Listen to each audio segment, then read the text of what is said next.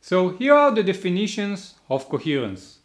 For a source with a certain spectral density,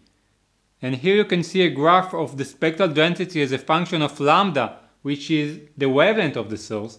This source has a central wavelength of lambda 0 and a spectral bandwidth of delta lambda. The coherence time is defined as the time difference between the waves for which we will still get interference, whereas the coherence length, it is a property of the source, is defined as the path length difference between the waves for which we will still get interference, and this coherence length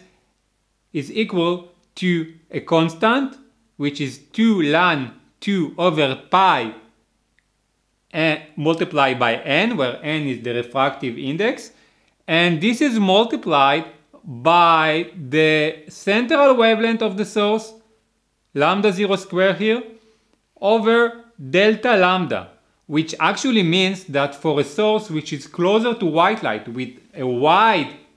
delta lambda, with a wide spectral bandwidth, we will actually get that the coherence length is shorter. So sources with